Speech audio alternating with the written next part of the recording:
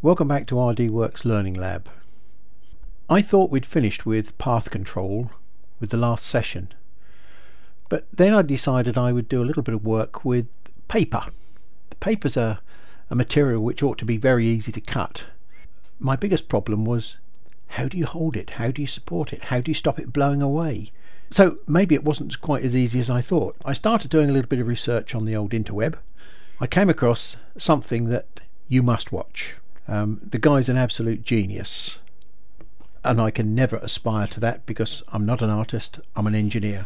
But what it did do was prompt me into thinking, I'm sure I can do something with paper. So what I did, I started looking around the internet for various bits and pieces that I could piece together to make a paper project. Here we are in October, not very far away from Christmas. So I thought I'll try and be a bit different this year, and I'll make all my own Christmas cards out of laser cut paper. I've copied bits of design from all over the place. Most of the stuff that you'll pull off is not suitable directly for cutting. If we look closely at this snowflake here, I made a mistake when I first started it. Although I simplified it, across the top here you'll notice that there's no bar. It's not a closed object, because if it was a closed object, the center would actually fall out. Maybe you want the center to fall out. I like the idea that really what I'm doing is doing a drawing, a black drawing on a piece of white paper. This particular object here has got pieces that fall out, but you'll notice that at the ends here they don't meet, because I don't want the whole thing to fall out, I just want pieces of it to fall out. So what we've got basically is a fold card where it folds down the edges here into the center. And then what I've done, I've made provision for a completely separate thin flimsy paper infill. Now I've imported both pieces together. I'm not going to cut both pieces together because there's another problem which we will encounter when we get to the machine. And so what I'm going to do first of all is to remove this one and just reposition.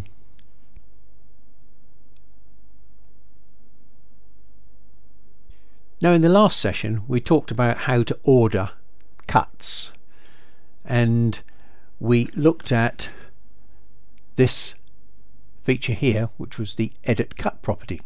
Let's take a look here at this edit cut property, and let's take a look at how many elements there are in here. Element number 1, let's go right down to the bottom, 519.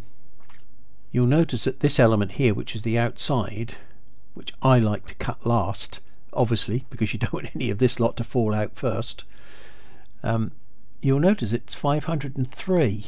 I found out by trial and error on this job that I can't necessarily force it to the back of the queue.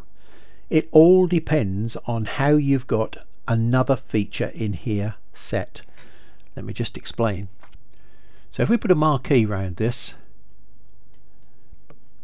if we go up here to cut optimize, we get a little window up which gives us a few options in here, and we get all sorts of things, like we can auto determine the start point and the direction. I will untick that. We can select inner to outer, single inner to outer. We've got inside to outside, or order of layer. So if we leave none of these on and we empty them all out and I say OK, the quickest way to see what's going on, and we do a simulation, and I will just jump through this now. Right, now we've got to this point here, and all of a sudden it decides I'll cut the outside, but I haven't finished all the inside yet. And it goes back to do this part, and of course it's fallen out, so it can't do this part. So let's take a look again at editing the cut property. We really want the last item to be cut. It's the outside. We decided that that was hiding near the bottom of the list.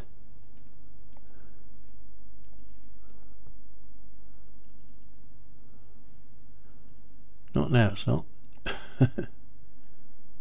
See, now that we've turned that feature off, this path is no longer at the bottom of the list. So here we are, that path has now changed to 373. So one of the things that we could possibly do is to use standard Windows technology, which is to mark that one, hold down the Shift key and go right to the top of the list, and then we can send that lot, which is number 1 through to 373, across to the new list. Then we could go to 374 and go to the bottom of the list, hold the Shift key and send that across as well. Okay, so the only item that we got left in there now is the outside shape, so we can send that across, and that's the last one in the list. There it is, item 373. Let's do OK, and let's go back and take a look at our simulation again. So it's starting off exactly the same as it did before. We'll jump through again.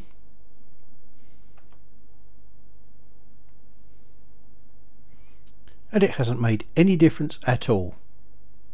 It's still going off cutting at the same point. So how do we get that to the last item? It's definitely the last item in the list. Let's go back to our settings again up here. Let's put the marquee around it.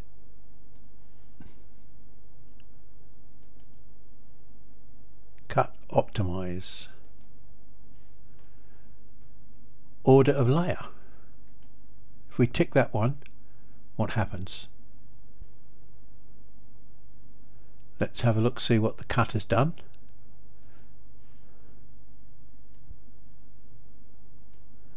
Back at 373. Let's go back to here again. Cut, optimize. Let's do inside to outside. Where's our outside now? Would you believe it? It's right at the bottom of the list. So if you've got a complex item like this, I mean, there's no way that I'm going to sit down and carefully order 518 items when I can let the machine do it for me, and the only thing I've got to do is make sure that item 519 is the last one cut. Now I'm not going to cover all the combinations, but I just want to point out to you that this particular little box has a tremendous effect on the way in which you can control the cut. It isn't just that list. Well, that's the key feature of this particular session, the fact that you need to play with both of these commands to get your cuts ordered. Right, well here we are looking down into my machine, and you can see I've still got my original pin table that I designed from the nails that came out of the packing case for this. Now after a little bit of work on the top here, you can see that what's actually happened is the acrylic seems to have shrunk a bit, and the ends have now lifted up, and that's not good because I can't keep a nice even focal point as I move across the table. Probably consign this one to the bin. And we're going to work with a Mark II. Now the Mark II version is basically a steel plate which is already nice and flat. That's about 16 gauge, that plate. And what I've then done is manufactured some 10mm thick acrylic plates which have got holes drilled through them at roughly 1 inch square. They're on a 1 inch pitch either way, and it does mean that I can now place these in here in different positions. I'm going to be using something that I've had for quite a few years, gold coated pins that are used for testing printed circuit boards. But basically what they are is a fixed length pin. Now you could use something like a 2mm dowel or a 3mm dowel that is something like maybe 25 or 30mm long, and it would do exactly the same job. The important thing is that they're all the same length within a very small amount. So nails will not really do the job. But all I've got to do now is wherever I want to support, I can just drop these into a hole. Now they pass right through the hole and they reference on the steel plate at the back. Several people have said that the best way of cutting this is on a slatted table where the slats run across that way, but whenever you go across a slat you'll still get some sort of reflection on the back and maybe a burn mark.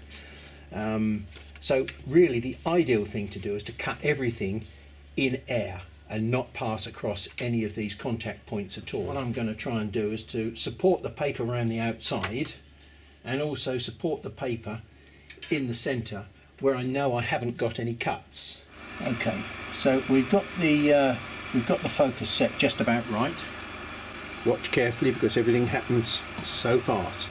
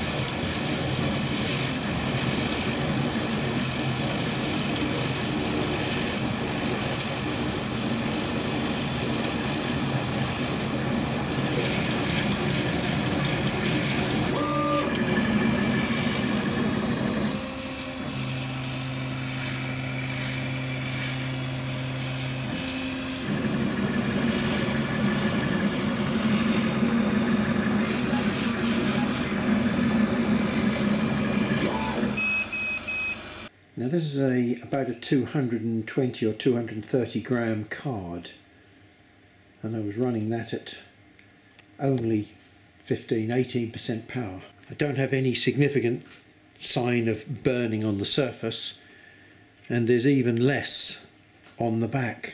I don't actually need a modelling knife to do this, or a Stanley knife, but I'm doing it just so that it's easy for you guys to see what I'm doing. I'm just bending the tags up very slightly. I didn't want to bend the flames, I just wanted to bend the canvas. So now we've got 5 tags on there, and look, we've got 5 slots in here. So with a bit of luck, I'm hoping that I should be able to thread the candles through the top slots, like this, and like this, and then once I've threaded the candles on, hopefully I should be able to push this on and they will slip on as well. Now to do the bends on the end here, you can see the cut line down there. What I'm going to do is put my ruler so that it lines up with that cut line. Then I'm going to lift this edge up and put my fingernail just at the ends here where the material is. Okay, so the bend will occur where I want it and not where nature wants it to go. So now we fold it over.